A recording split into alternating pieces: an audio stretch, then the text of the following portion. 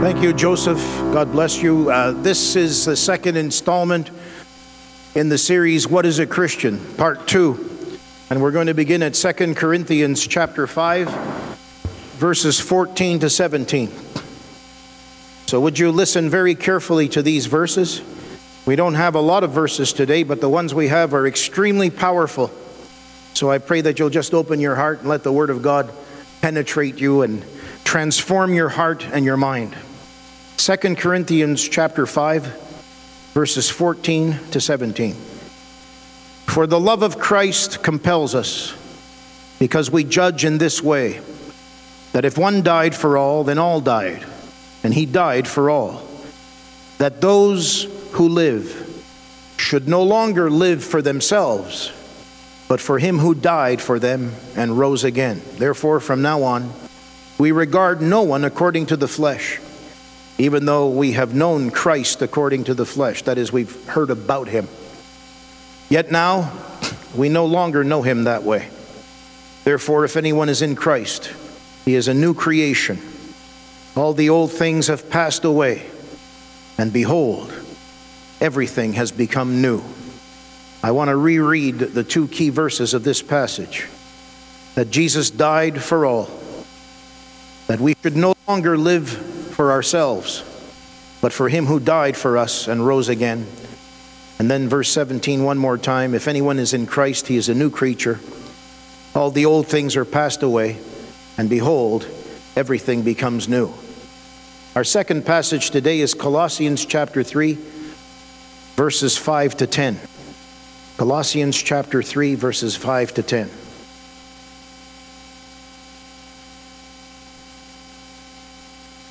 Here's what it says in the Word of God. And this is connected to the verse we just read. You're in Christ, you're a new creature. All the old things have passed away. Behold, everything becomes brand new. Therefore, verse 5, because everything is brand new, put to death your members which are on earth, fornication, uncleanliness, passion, evil desire, and covetousness, which is idolatry. Because of these things, the wrath of God is coming on the sons of disobedience, in which you yourselves once walked when you lived in them. But now you yourselves are to put off all these things: anger, wrath, malice, blasphemy, filthy language out of your mouth. Do not lie to one another, since you have put off the old man and his deeds, and have put on the new man, who is renewed in knowledge according to the image of him who created him, and that is the Lord Jesus Christ. Put off the old, put on the new. In 1977, I began to work for my father, and I worked for him for several years. And my job was a short order cook behind the counter. And for a couple of years, I worked the night shift from 12 o'clock till 6 in the morning.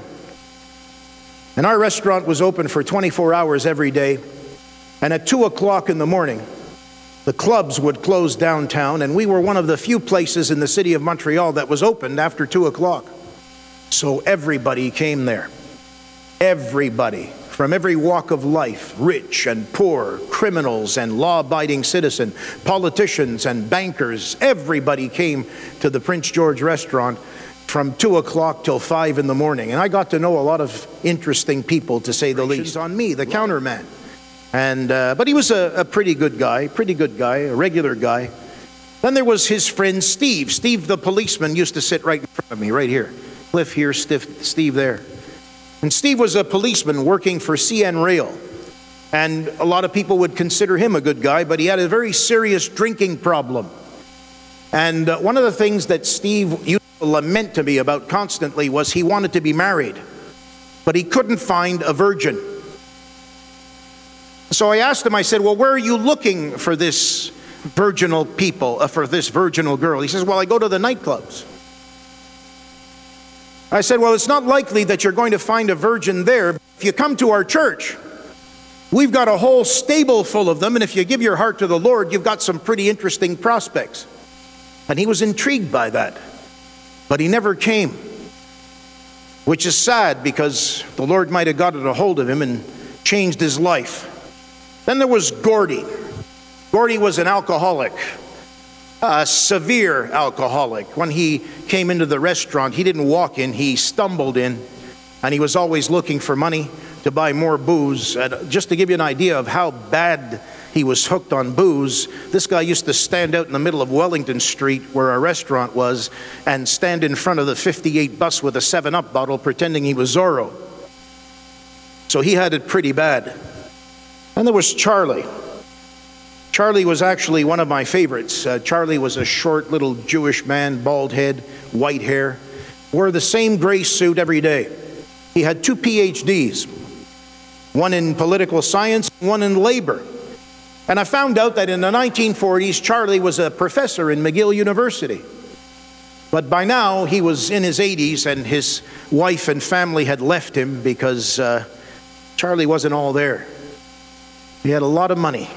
And I knew he had a lot of money because he would come to the restaurant at 9 o'clock and eat continually till 9 at night every day. Toast and coffee, 3 eggs turned over with bacon, a lunch special, a piece of pie, another piece of pie, the supper special. And he would go on all day long eating and smoking his cigar and blowing smoke into the air. My father used to get so upset at him because he filled the restaurant with cigar smoke. One day he went into the men's bathroom and filled the whole bathroom with smoke. I went in to get him. I couldn't find him because there was so much smoke in it. And finally, when I opened up the toilet stall, there he was standing on top of the toilet with his cigar, and he said, "Welcome to hell, Lappos." He was a very, very interesting man. 2 PhDs and completely broken down. Then there was Peter. Peter was a great-looking guy. Man, he could be a poster boy for GQ. He was a professional skier, an alpine champion. He was a son of the president of a particular bank. I believe it was the Toronto Dominion Bank. And he was into Hinduism, serious Hinduism and meditation. And he had a guru, and he was constantly sitting after he'd have his dinner, he'd sit in the chair and he'd meditate to try to hook into these different forces. And we had long conversations about spiritual things with Peter. Then there was Andre. Andre was called the Pope. And the reason we called him the Pope is because his mother bought him different costumes. And he would dress up like the Pope. He would dress up like Romanov of Russia. He would dress up like a Cossack. And his costumes were so nice, so beautiful. They were authentic. In fact, they were so authentic that one day Andre decided to go to the Catholic Charismatic Conference at Olympic Stadium. And they let him in. He sat up on the platform with all the bishops, and Mayor Drapeau kissed his ring, which was in the Journal de Montréal the next day. He cut it out and put it up on his wall, and he was proud of that. Proud of that. I remember telling him about Jesus one day. I said, Jesus he suffered, he was whipped, he was crucified, the Pharisees spit on him, and Andre was crying his eyes out. And I thought, hey, I've reached him with the gospel. I finally got through to this guy. I said, Andre, why are you crying? He said, oh, they did such terrible things to me. That was Andre. Then there was Pat. Pat was one of our waitresses, and Pat had a reputation of going from one man to another to another. In fact, she was prone to drop the man she was with now and hook up with one of our customers, which she did often. And she was struggling to get by all the time. And she depended on men to kind of finance her through her life. And that's why she would go from one to the other, to the other, to the other. And then there was our other waitress, Lorna, who was really an eccentric, and I won't go into what she was like, but she had attended a Pentecostal church when she was a young girl, and she rejected everything in it because they were too judgmental. They were too hard on her, and some of those legalistic Pentecostals turned her off, and she thought we were all like that. And that woman received more outreach in that restaurant than any other person I know. Because after youth group, we would all go down to the restaurant and people would talk to her about Jesus and love on her week after week after week. And we almost got Lorna back into church. She came that close, but couldn't bring herself to get over her hurts and bitterness towards whatever these Christians did to her, and never set foot in the church. It would have been maybe a different outcome in her life if she had. Then there was a young man whose name I never learned, who was a homosexual. And he was a good guy. He really was. I treated him as well as I could. And one day he came in crying, and we found out that morning his homosexual lover was shot dead in his apartment, and he was never the same since. There was a number of wealthy businessmen from the community. There was Jerry from the Royal Bank just across the street, who used to come in all the time. And then there was Tony. Tony was a holdover from the 50s. How many people remember the TV show Happy Days? Would you raise your hand? Do you remember the Fonz? Tony was the Fonz. This was a real Fonz. Tony DeFino, an Italian.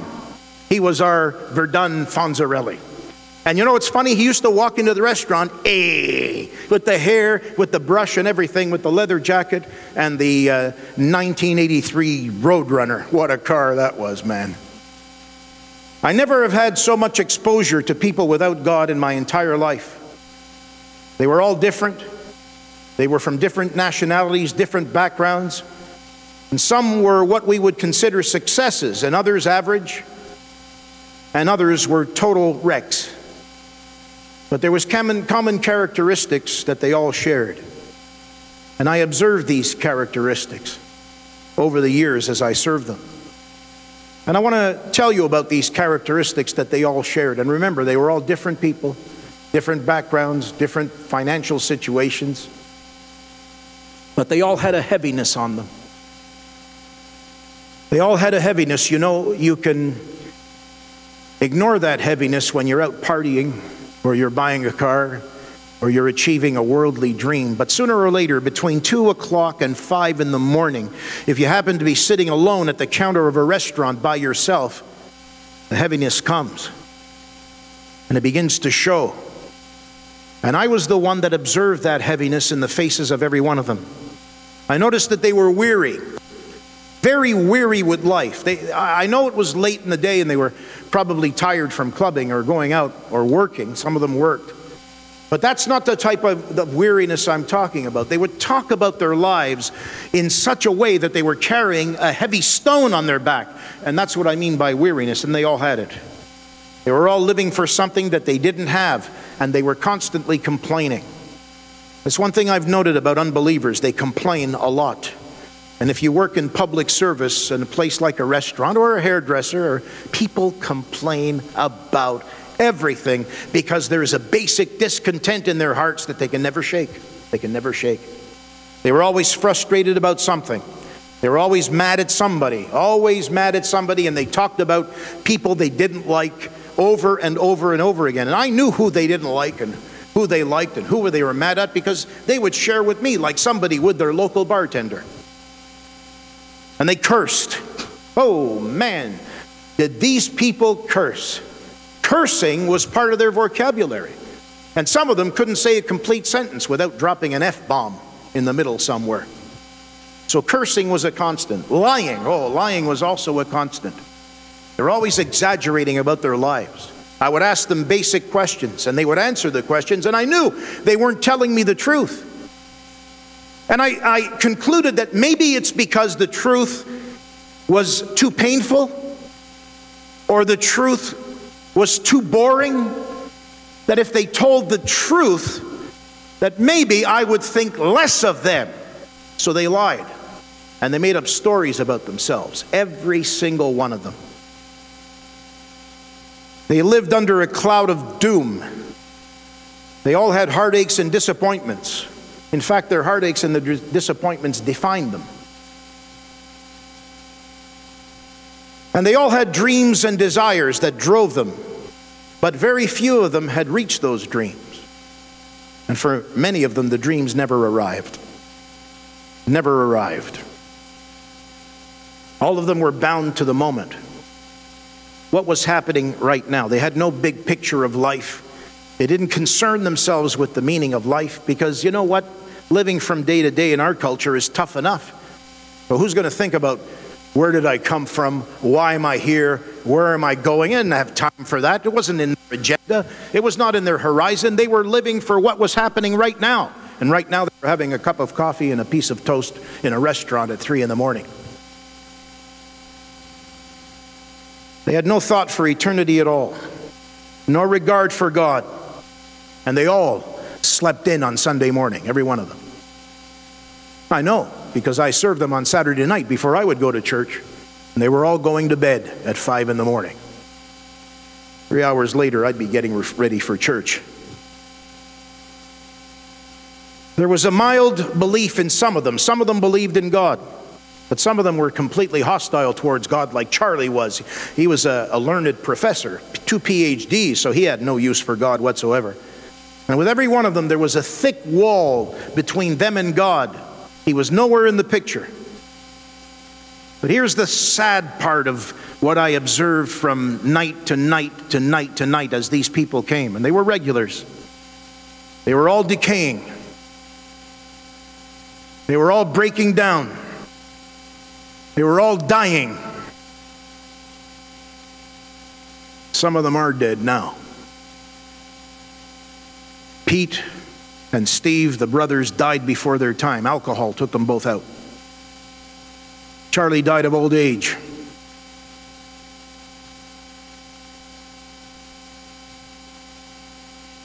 I think about them all the time because I love them.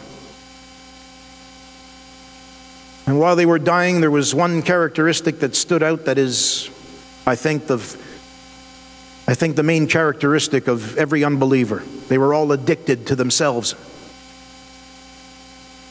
They were all addicted to themselves. They were bound by their urges and passions and lusts and desires. And every one of them, all of them, were unaware of their condition. Unaware.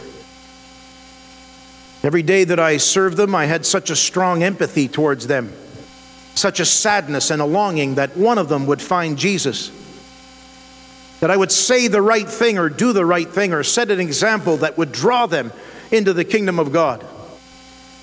And as I think of them now, as I mentioned, some are dead and gone. I remember their faces. I can still see their faces in front of me. And they were all etched with pain, which they denied. But I saw it. It was clear to me. How true that verse is in Proverbs 13:15, which says, good understanding wins favor, but the way of a sinner is hard. You know, we have it backwards in the church. We think the Christian life is hard. But Jesus would beg to differ, because he says that my yoke is easy and my burden is light. So if the Christian life is hard, maybe you've misunderstood something about the power of God. Because the Bible does not teach that the Christian life is hard. The Bible teaches that the Christian life has challenges, yes. But that it's hard? No. The way of a sinner is hard. The way of an unbeliever is hard. And I'm a witness of it. I saw it every day. I suppose that's why the great Bible commentator Matthew Henry wrote about this verse that I've just read to you. And I want to read it to you.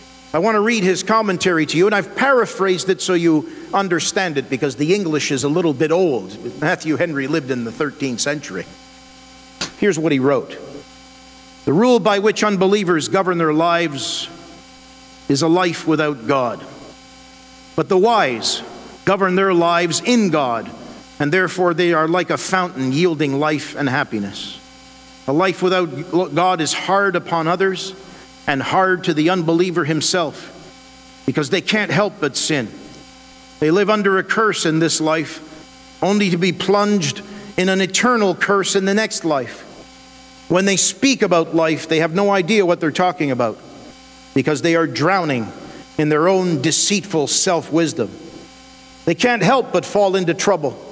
But those who are faithful to the Lord always find sound words that bring healing to themselves and others.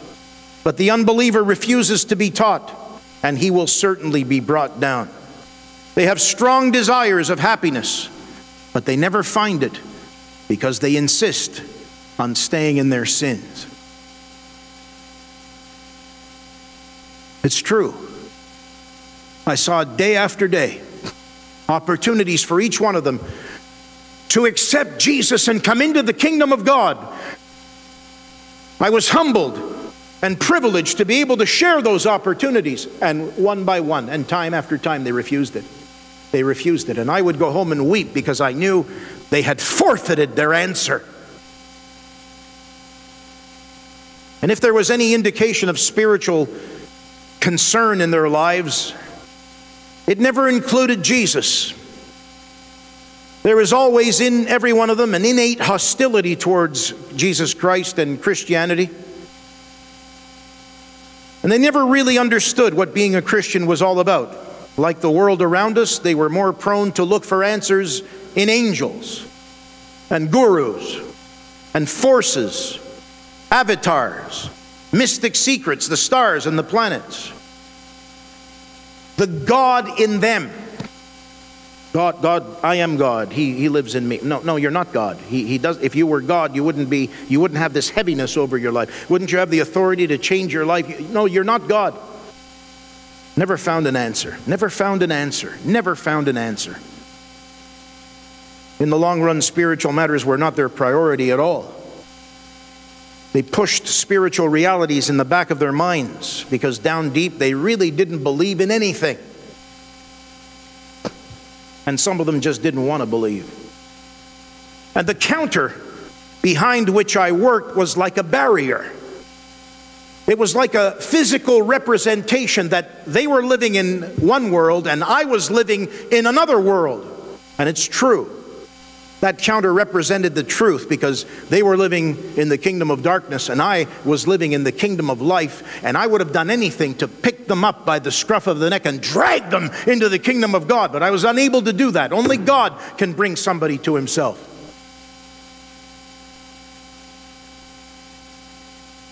I could relate to them because when I worked for my father, I had only been saved a few years, so I remember what I was like when I wasn't a Christian. Sadly, some of my family remember that too. So I could relate to the weariness and the heaviness and the anger and the lust. It wasn't that long ago that I was heavily obsessed and bound by these things, so I could remember. But at the same time, I could also feel the difference. The Holy Spirit in me, Jesus being at the center of my life. I loved them all dearly. But when they came to the restaurant every night, I was shaken and keenly aware of the difference between my life and their life. And the only difference between me and them, the only difference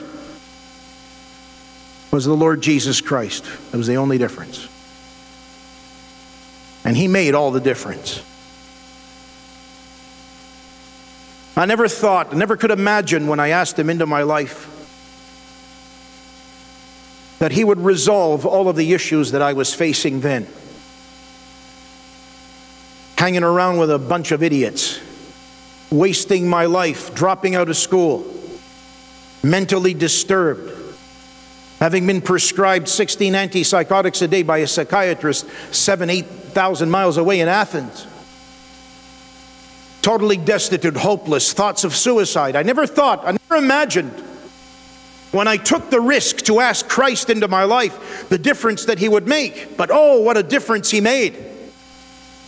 What a difference He made. No, it's an amazing thing. You would think that when perfection is poured into imperfection, that the imperfection would water down the perfection. But not with Jesus. When His perfection is poured into you, He overcomes the darkness of your heart. He changes everything. And before you know it, you think like Him, you speak like Him, you act like Him, you acquire His wisdom and power, you pour out with His love and grace, and still remain totally yourself. No robes or hijabs to destroy or to kill our identity. No rules and regulations by which we all have to follow like zombies. No. When you follow Christ, you remain yourself. And that's the beauty of following Him. That you could accept somebody so great, so powerful, so awesome, so radiant, so overwhelming, that He would pour Himself into you and you would still retain your basic personality. Why? Because He made you to glorify Him through your personality. Amazing, amazing. And when He comes into your life, what you were before dies. What you were meant to be emerges. And for the first time in your life, you are fully you. For the first time in your life, when Jesus comes into your life, you are fully you. Because what was missing before is now there. The presence of Jesus through the Holy Spirit. That's what was missing. That's what's there now. He begins to move into areas of your heart, and He forms your heart. He transforms your mind, and He conforms your will to His. That's why we sang that chorus a moment ago. He occupies every space of your life. He beautifies and sanctifies you. He molds you and shapes you, and your outlook on life is completely revolutionized, completely changed and turned around. And the focus shifts. The focus shifts away from yourself, upward to God, and outward to the people around you. And in that is your salvation. To be free from yourself. You become caring and compassionate and loving and giving. Your confidence increases. Your peace takes over. Fear is tossed out. Anxiety is silenced. Confusion is settled down. Heartbreak is mended. Disappointment is turned away. Wounds are healed. Anger is quenched. Scripture says He will keep him in perfect peace, whose mind is stayed on Him. Jesus becomes bigger and bigger in your life until eventually He Himself, by Himself, is your whole life. Bigger and bigger until He becomes your whole life. And I'm amazed at all the changes that have taken place in my life over the years. I was a liar. Now I'm a lover of truth. I couldn't keep my mouth shut. Now I don't need to hear myself talk as much anymore. I was fearful of new situations. Now I embrace them. I was a pessimist. Now I expect the best. Depression was a constant in my life. But now I have learned how to be joyful. Anger and resentment was replaced by forgiveness and graciousness. Because you see, before Jesus, I was just like the customers in our restaurant, enclosed in a world of self. And now I've been set free. I've been set free from myself as if I am a man loosed from a prison. And I'm grateful. And more than anything else, my mind was a cauldron of despair. The center of a never-ending storm of worry. A hurricane of restlessness. And now with Jesus in my life, at last, things were quiet. And the storm ceased. The storm has been over for a long time, brothers and sisters. A long time. Every once in a while it tries to sneak back in. But Jesus gave me a precious gift. The authority to recognize when the storm is returning and to say, peace, be still. I have that authority. I have the authority over my anger. Be angry and sin not. I have authority over my fear, because he has not given me a spirit of fear, but of love and of power and of sound mind. And I have authority over the lies I tell myself, because his word is truth, and the truth has set me free.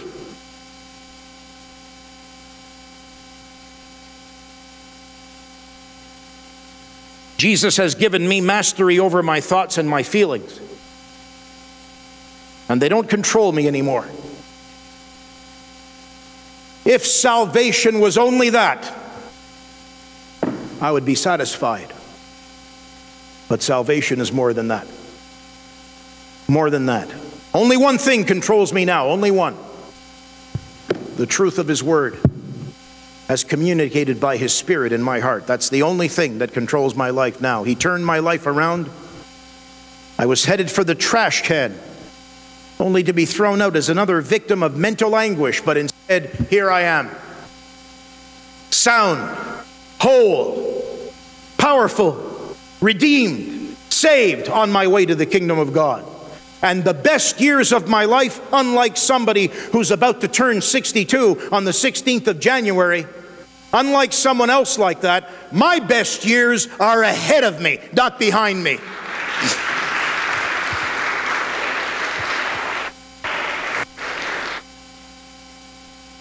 So why have I told you all this? We are covering the topic, what is a Christian? I've told you all this to make the point that a Christian is someone who has been transformed by the Lord Jesus Christ and continues to be transformed from day to day. That's a Christian. Let me say it again. A Christian is someone who has been transformed by the Lord Jesus Christ and continues to be transformed from day to day. First, by the power of the cross, and then by the presence of the Spirit, because God has given me a desire to be transformed. It's funny, when I became a Christian, all of a sudden now, I was tired of being a liar. I wasn't happy being sick. I wasn't content being full of anxiety. I went to war against these things because I knew that this was not the will of God for my life. I didn't have that kind of fight before I was a Christian. But now that I was a Christian, I realized I had some pretty powerful weapons. Pretty powerful weapons. And I was ready to use them against the bugaboos and the darkness of my life. And so I went to war against anxiety and fear and pessimism and confusion. I went to war because I wasn't satisfied to remain in that state. And if you're going through something, if you are battling internally, please, can I tell you this? Here is the secret to the way out. Refuse to remain that way and go to war against yourself until you've conquered. That's the way to do it. Go to war. Because the Bible says we always have the victory in the Lord Jesus Christ. And if I can overcome my mental anguish and my emotional distress, anybody can. He's no respecter of persons. What he did for me, he will do for you. But you've got to go to war.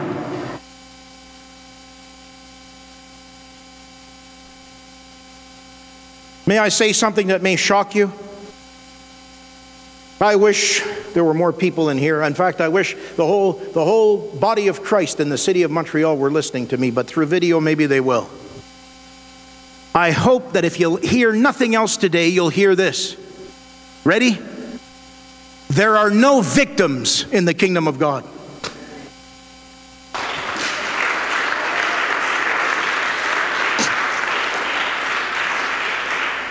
There are no victims in the kingdom of God, and I'm going to tell you why.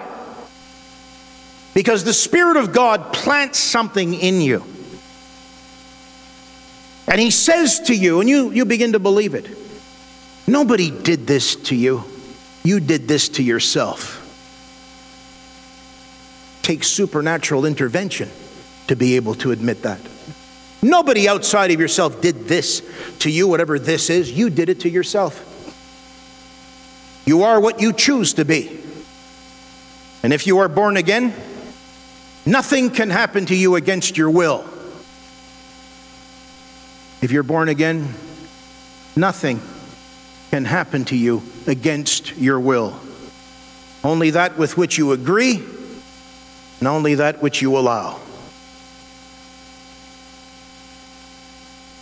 As a man thinketh, so he is. Once you understand that, you take responsibility for everything that happens in your life, even if you're not responsible. What? Yes, I'll tell you why. And here's what only the Spirit of God can teach you. Please follow me. Somebody may have hurt you. Somebody may have let you down, and you may have come under a condition or contacted a virus or gotten into a situation that was no fault of your own. But the person who hurt you is not your solution. And if you shift the blame to them, you'll be waiting till eternity for restitution. There's only one solution, and that's inside you through the Spirit of God. So if somebody did something to me, I'm responsible to get myself out, because that person will never let me out. Why? Because they don't care.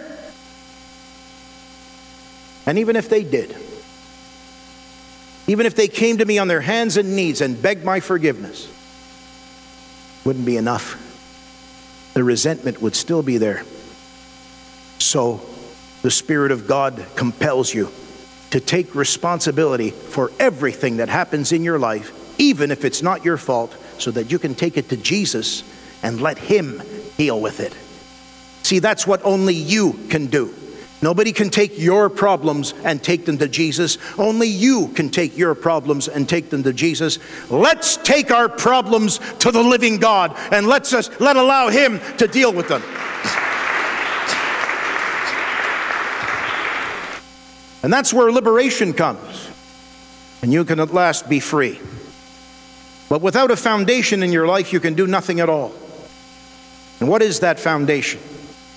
That foundation is being born again by the Spirit of God and receiving a new nature which will overpower your old nature and put it to death. Our mistake is, and it's a common mistake, every Christian makes it, and they waste so much time, they try to sanctify the flesh.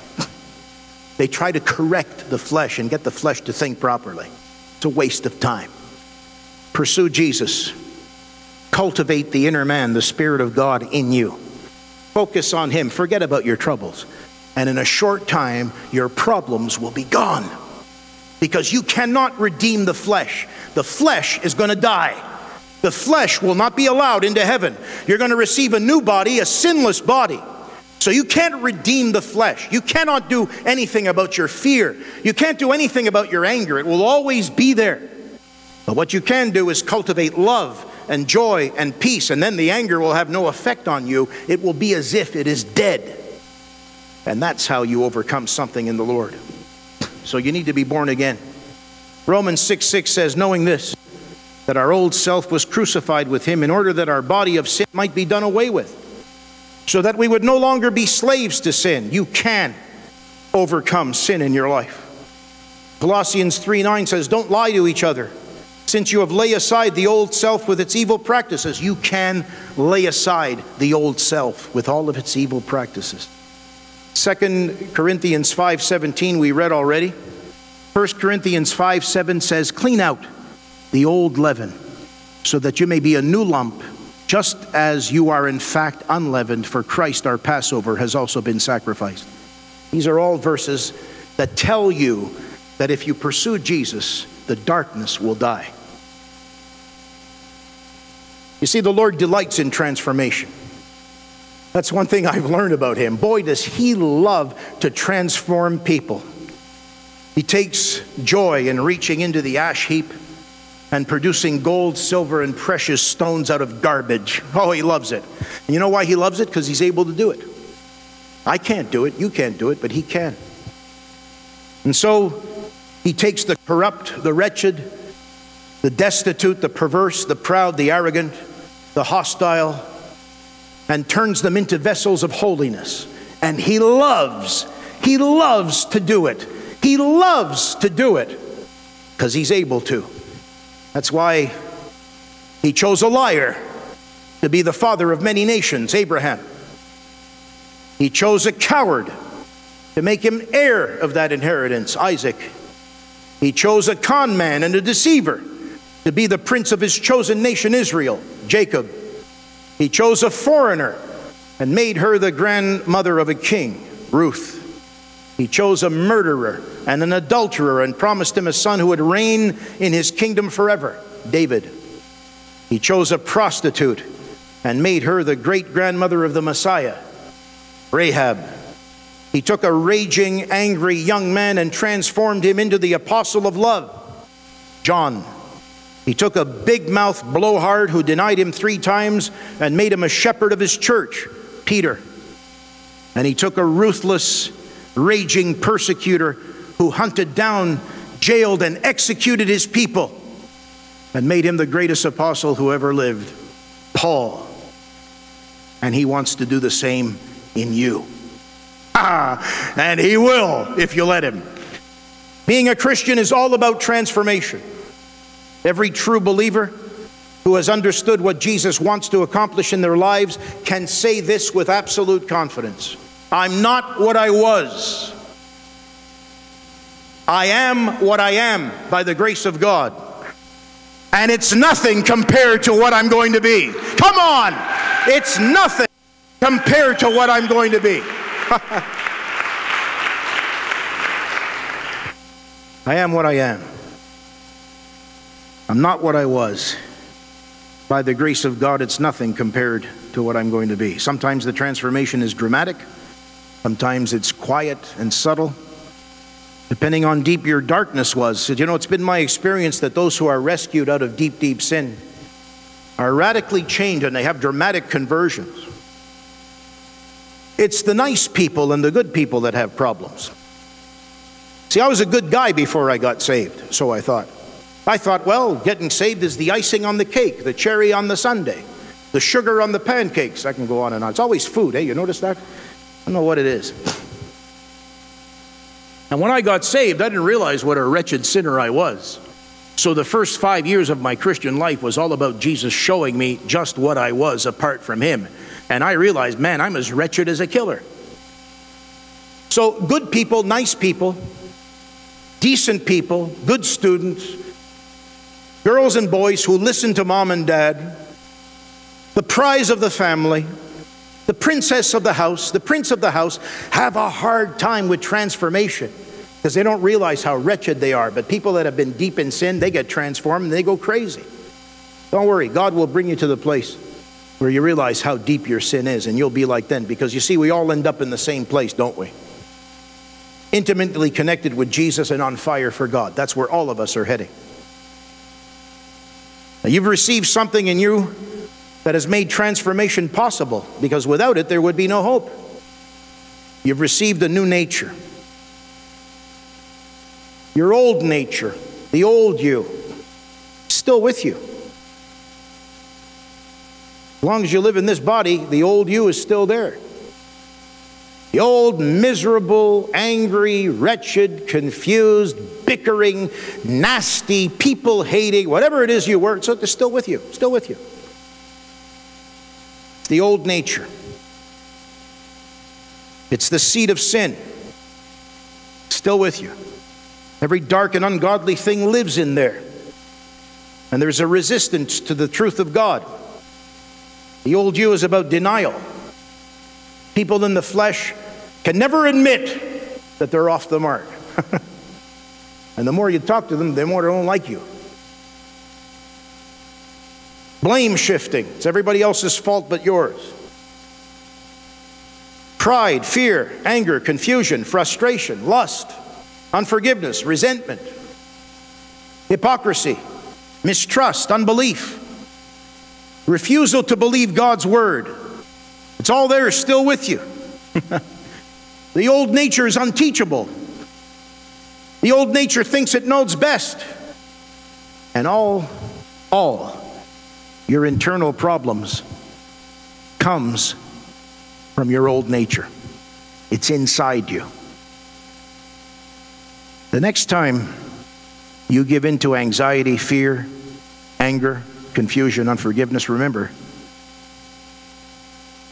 Jesus came to put that to death in you.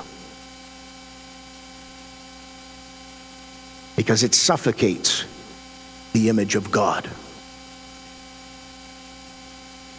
And that's what all my customers in the restaurant had in common. You know why, Jonathan, I loved them so much? Because I had the same thing you had. I couldn't see them as sinners. I saw Jesus in every one of them.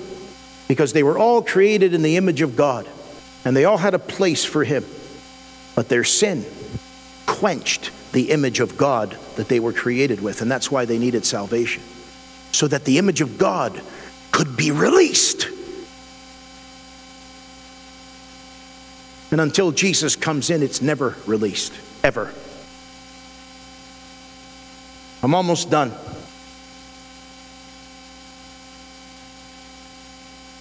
The new nature liberates the image of Christ.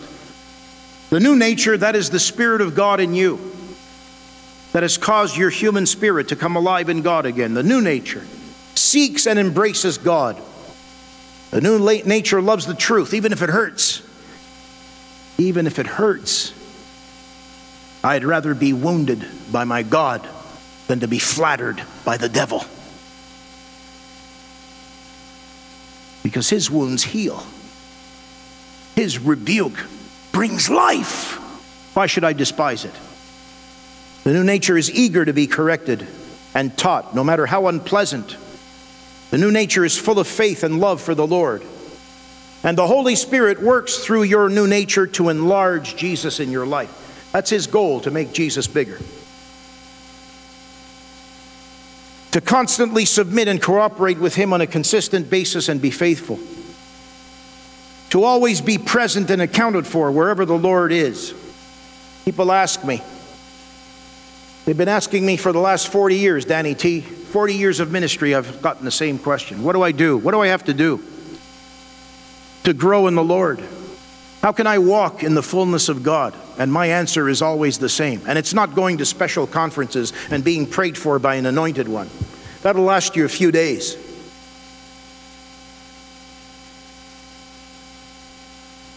That's not how transformation comes in the kingdom of God. I don't care what anybody says. I've been an evangelist long enough to know.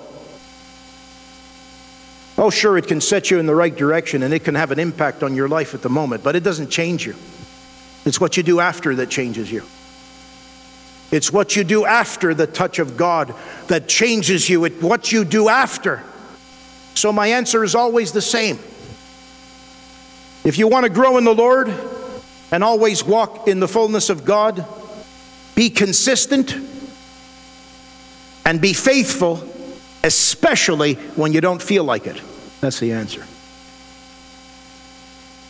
Be consistent and be faithful, especially when you don't feel like it. That's what separates the sheep from the goats and the mature from the immature. The mature are faithful and consistent no matter what. No matter how they feel, no matter what's going on, no matter what may come or go, they are faithful and consistent. And I'm concerned in my heart for this generation. We are all part of the generation, baby boomers, Generation X, millennials, we're all part of the same generation. I'm concerned. I'm concerned for the Christians of today, that many will stand at the judgment seat of Christ and be showed how their lives were wasted because we took too much time off from God. Too much time off.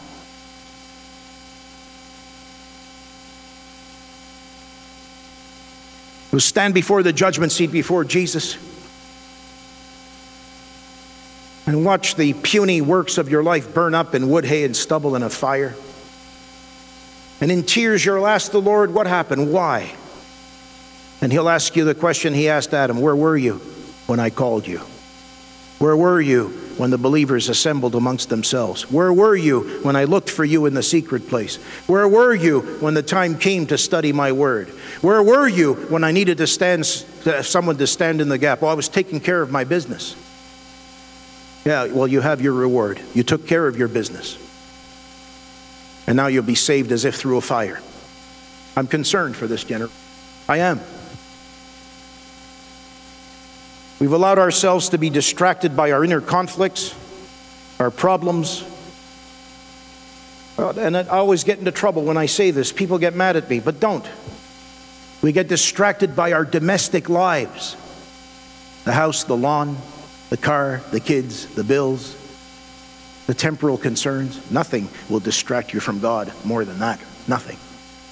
Because in your heart you'll say, well, I'm a Christian and I need to take care of these things, but not at the expense of your relationship with God and your relationship with the people of God. And that's a mistake that a lot of you young parents are making right now. You put your kids in front of the things of God. Don't think I don't see it. I'm concerned for you. Don't come to me when the kids are 15 and 18 and tell me, Pastor Alex, my son is not interested in following the Lord. You set the precedent now when you decided to keep your kid home because that was a better place for him to be than the house of God. Come on, parents, young parents, get it together. Wake up. You're losing your kids already. And as your pastor, I won't allow that to happen. I will speak to you. I will confront you. I remember the old-time Pentecostals. They would bring their kids to the pews and put them to sleep in the pews while they sought God. And that's why their kids are serving God today. You'd rather give your kids a bath and send them to bed at 8:30 while you stay home. You will reap your reward when they turn 18, trust me. Or maybe even before. I don't want to see that happen. I don't want to see it happen. Wake up, parents. And those of you that are expecting children, don't make that mistake. The devil wants your kids now. The moment they are born, he has a strategy to take your kids away from you.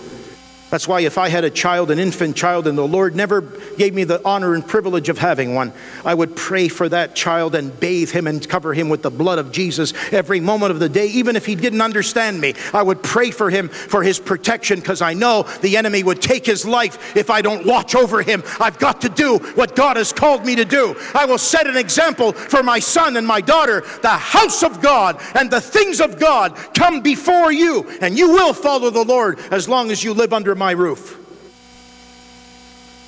It's either that or they die.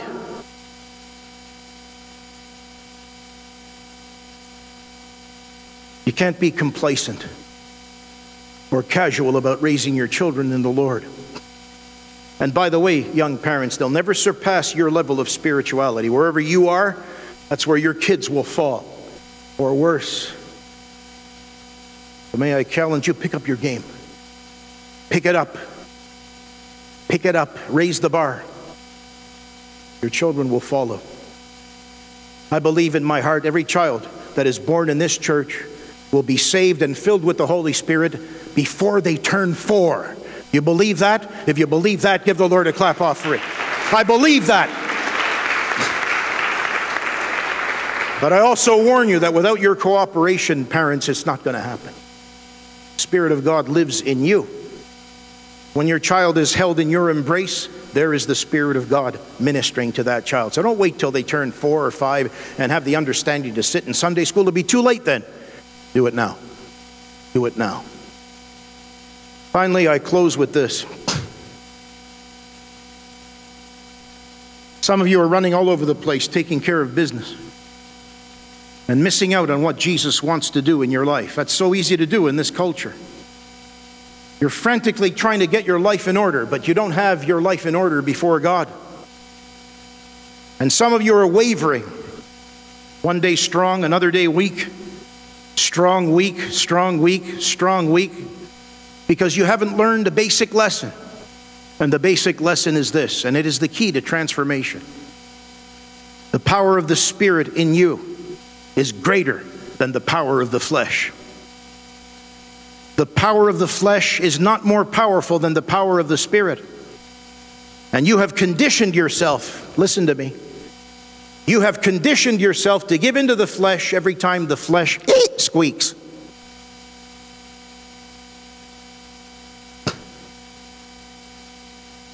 Can't afford to do that.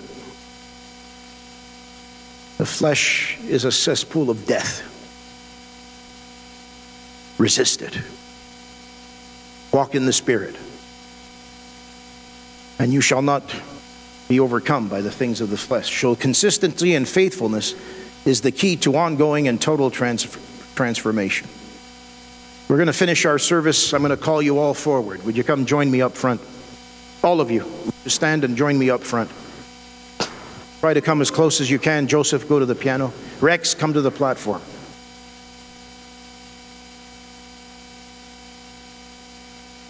I was talking to one of our worship team